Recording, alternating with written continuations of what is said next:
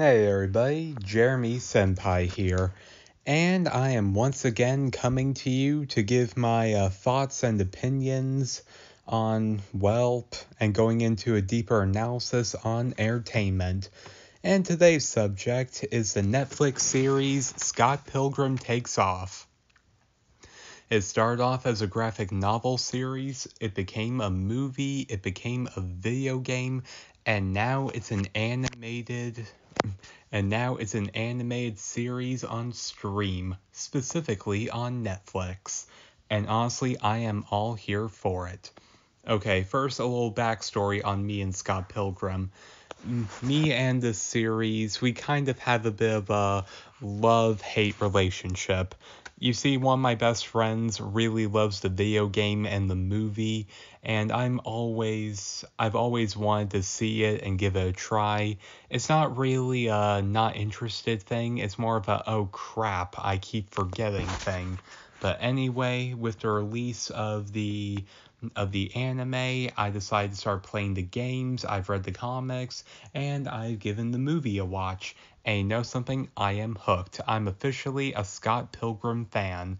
So after rewatching the Netflix series and everything else, I decided to finally let it all digest and give my thoughts and opinions. Alright, Scott Pilgrim Takes Off. Anyone who is a die-hard fan of the Scott Pilgrim series already knows what to expect.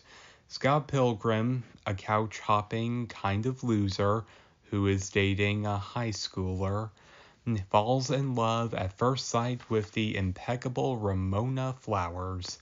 Only thing, in order to go out with her, you need to defeat her 7 evil exes. Alright, we already know how it's gonna go. Matthew Battelle is squaring up. It looks like Scott's about to win, only for Scott to up and disappear, completely knocking us all out of left field. We thought we knew what to expect, but we were proven wrong.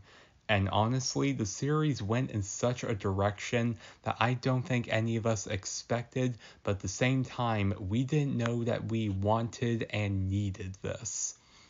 The name of the show may be Scott Pilgrim, but it became Ramona Flowers' story. And honestly, I really love it. Because Ramona Flowers, this became her story. Specifically, this became her story for closure and redemption. Because Ramona eventually starts looking into Scott's disappearance to find out what happened to him. And it's worth noting that the two haven't even gone on an official date yet, but because she's that interested in Scott, she decides to poke her nose in further.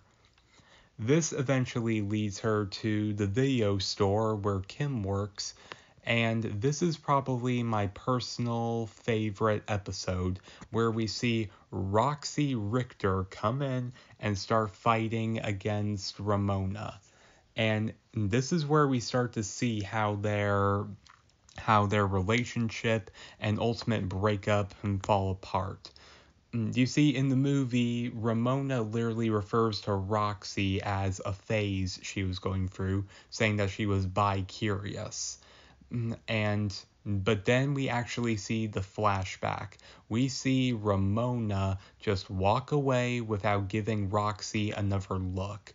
And that really hurt. I mean, how much hurt can somebody feel when they don't even get a second glance at the person that they were so close to? And this is where Ramona starts to realize something, that she did mess up, at least to a degree. Yes, all of her evil exes, quote unquote evil, they did mess up in their own right, but Ramona definitely didn't do them any favors either. And I'll get into that a bit more as we go through each evil ex, at least in order. Ramona actually apologizes to Roxy, and Roxy accepts it, and she wastes no time in moving on, sharing a very graphic kiss with Kim, which honestly I didn't know I needed, but let's be honest, Kim and knives, they are a thing. what the hell? I mean, sexuality is pretty fluid on this show. I mean, you thought the Owl House was gay? This show takes it to another level. Anyway. And then, even though there are no sparks, Roxy is not wasting a time saying, "Ooh, what about your hot coworker?" And then she leaves. And I'm going to be honest with you, Roxy is probably my favorite of the 7 exes. I'm not even going to call them evil, because honestly, only a handful of them really are. And Mae Whitman, she still got it, man. She knows how to play crazy in all the right ways. Alright? Ramona solves things with Roxy and then moves on to Lucas Lee, who's probably my second favorite evil ex. I just said evil. Anyway, because, well, we really have him go through his Hollywood diva phase, but it's also hard to hate the guy at the same time. I think that's mainly due to Chris Evans. Anyway, we do see how Lucas and Ramona got together. The fact that they were basically just high schoolers. The fact that Ramona was always there for him. But as soon as Todd Ingram enters, as soon as Todd Ingram enters the scene, she basically dumps Lucas for him. And Lucas very much decides to become a great actor, the most popular actor and skateboarder ever. And you can even make an argument they kind of did this a little bit as a coping mechanism, granted in a toxic way. You know, not that different where if somebody breaks up with you and you want to get your revenge bod. But overall, Ramona does apologize to him, and they actually end things on good terms. Next up is Todd Ingram, who is probably my third favorite ex, Brandon Routh. He is amazing and underrated, whether it's Superman or the Atom. Anyway. Very interestingly, Todd Ingram falls for Wallace of all people. Remember what I said earlier about sexuality being fluid? Well, this is one of the main reasons. He falls for Wallace of all people. I mean, he fell hard, but he just wasn't expecting to get feelings out of it. And Wallace did handle things in this pretty own toxic way, saying that it was just a fling, which sadly does send poor Todd into a downward spiral where he basically gives up his vegan lifestyle. And it is worth noting that even though Ramona has no reason for Todd, she does hope for him the best. She does try to be there for him, which she does. Okay, it's worth noting that with these 3 exes specifically, it does say a lot about having about a simple conversation. It says a lot about having a conversation with someone that you wronged or just had a falling out with. A simple "I'm sorry" can go a long way. But I just want to point out that Ramona does have her own share of faults, and each of the exes do as well. And they do, for the most part, own up to theirs in their own way. Ramona basically says, yes, I messed up, but you guys messed up in your own way too. Which does say a lot. Okay, now we move on to the twins and their robot. I'm just going to count all this as one entry. So Ramona actually dated both of the twins in college, but because they were both flirts and players, she decided to date both of them and eventually turned them against each other. I'm not gonna lie, that was really a dirty move. Okay, I'm speedrunning here a bit. Matthew Battelle, who was her middle school boyfriend, which may or may not count. I mean, does anyone actually consider their middle school boyfriend or girlfriend to be official? But again, Ramona does cut ties with him and does leave him. And finally, we get to Gideon. Or Goose, whichever. I'm just gonna call him Goose because it's easier for me to remember. Yeah, there's no defending this guy. He is definitely an evil ex. In the comic books, he actually wanted Ramona to be a literal trophy wife. he was emotionally abusive, a bit of a man-child. So this breakup is probably the only one that I justify where Ramona made the right call. However, after Goose loses everything, he does go back to Julie, who honestly they have a bit of a semi-toxic, semi-stable-ish relationship where they kind of bring out the worst of the best of each other, if that makes sense. Yep, they're both pretty evil in their own right, and apparently that's what works for them. Anyway, when Ramona meets up with Goose to find out what happened to Scott, she does make things right with him, too. And surprisingly, he even takes it well, blowing everything that happened in the comics out of left field. Basically saying, I'm not completely evil anymore, so there's no need to worry. And Ramona literally just takes it on the chin. Granted, he's planning revenge against Matthew Patel, but you know what? He's not against Ramona and Scott, so that's kind of progress, I guess. Okay. The main thing about these 7 evil exes and their thing with Ramona, think about the main narrative here in Scott Pilgrim Takes Off. These are basically 7 people who all dated the same girl at different points in their lives. Middle school, high school, college, and early adulthood. And they can't let it go for whatever reason.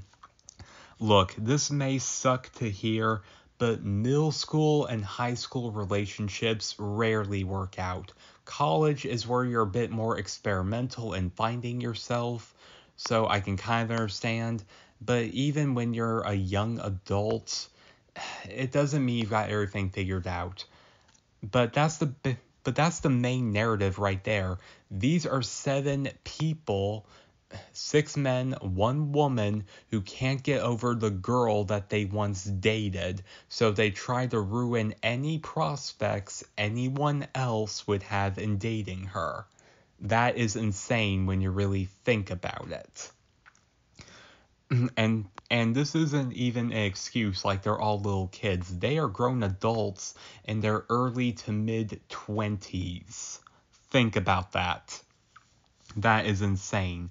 But as I pointed out before, because Ramona took the time to actually admit her faults, just as they did, and give them a sense of closure, then they actually become better people.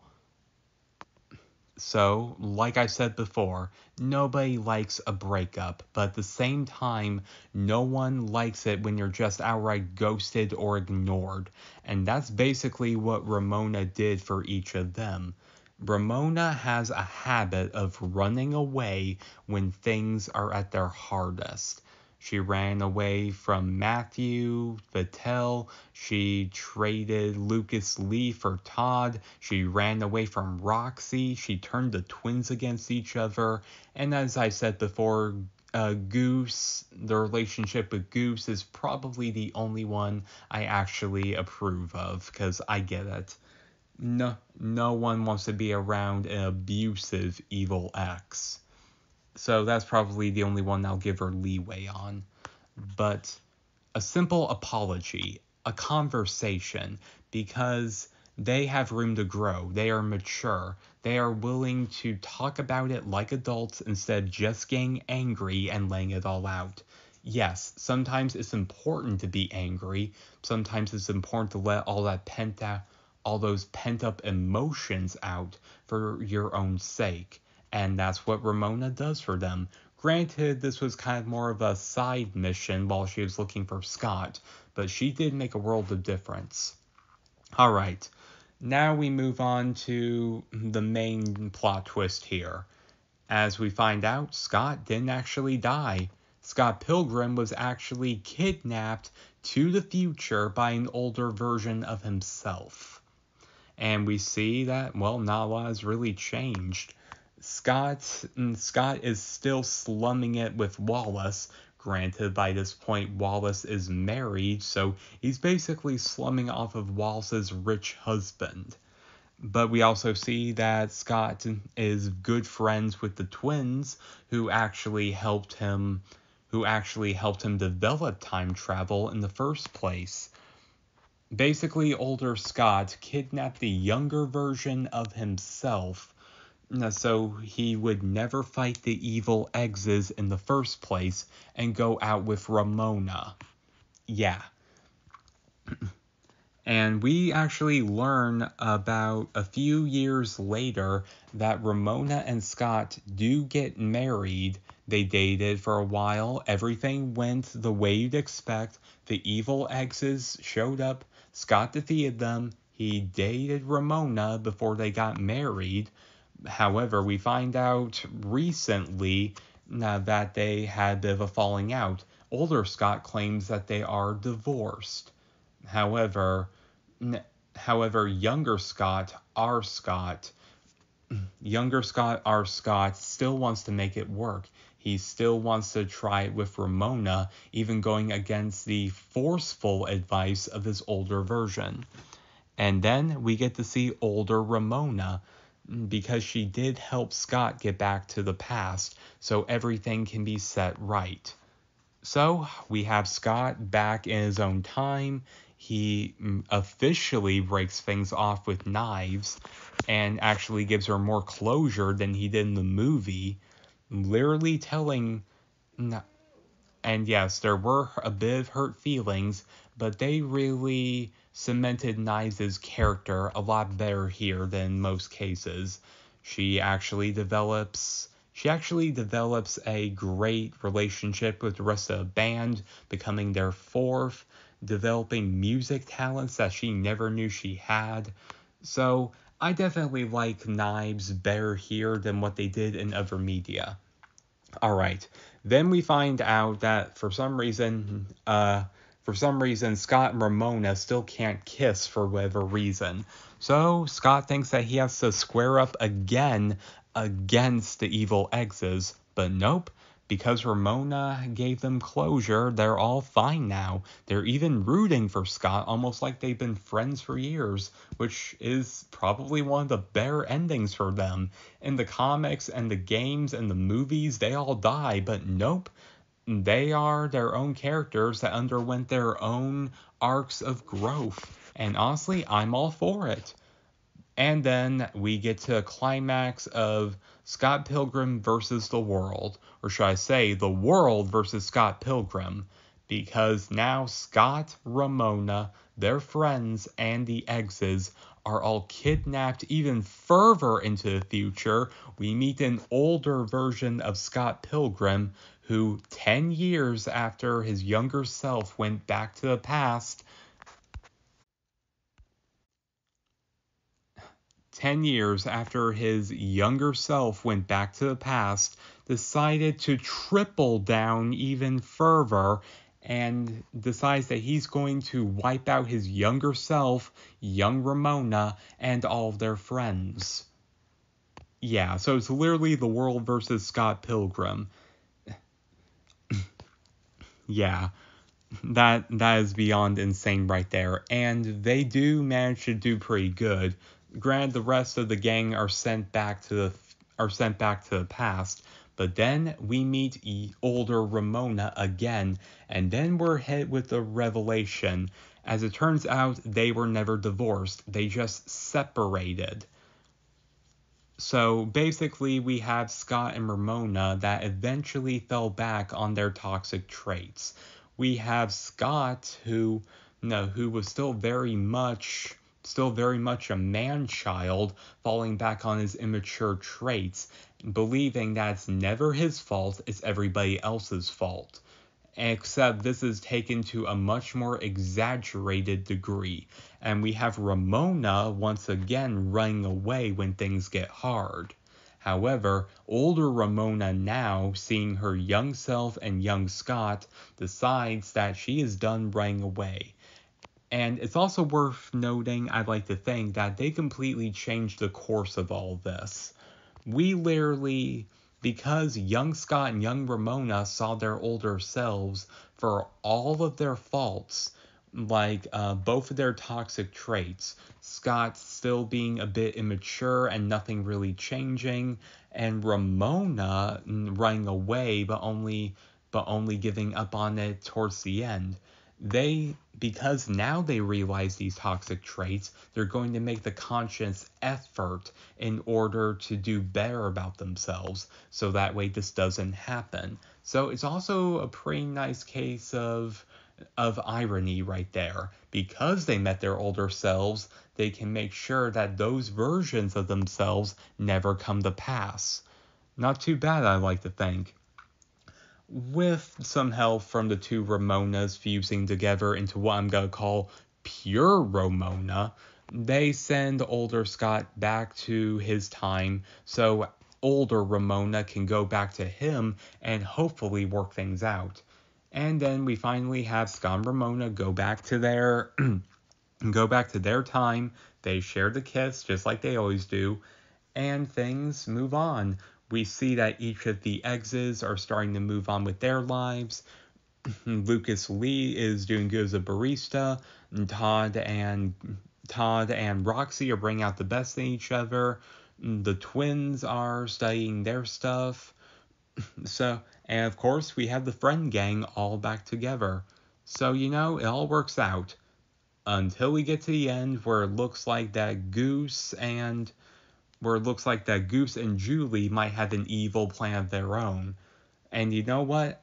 Even though we have the official confirmation that there are currently no plans for season 2, it could end right here and I'd be fine with it, but at the same time, I'd be lying if I said I'm not hungry for more. So you know what? I'm pretty satisfied either way. So, this is basically my take on Scott Pilgrim Takes Off. This whole interpretation was Ramona's story, and I'm all for it. As I've said multiple times already, you'd be surprised how simple conversation or simple I'm sorry can make a world of difference. Ramona did that and really fleshed out her character better here than, in my opinion, they ever did in previous media. I just want to point out that from a personal standpoint, I never really got that with some people I knew. I've had friends, I've had people I genuinely care about ghost me and they threw me away without any explanation whatsoever. And honestly, I'm too scared to ever find out the reason why. I was just thrown away for whatever reason. So that pain is pretty much always going to be there. The pain of why wasn't I good enough? Why did this have to happen? And I may never get that kind of closure. But at the same time, I'm moving forward in my own way. So, bottom line, everybody, if you think that you've wronged somebody, at least own up to your part in it. Admit that you did wrong, and you'd be surprised how much healing you can do for the other person in addition to yourself. It's a small thing, just apologizing, but it really does mean a lot. Anyway, that's pretty much all I've got for now. I hope you enjoyed my little rendition here.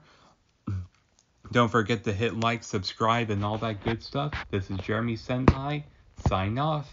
Until next time.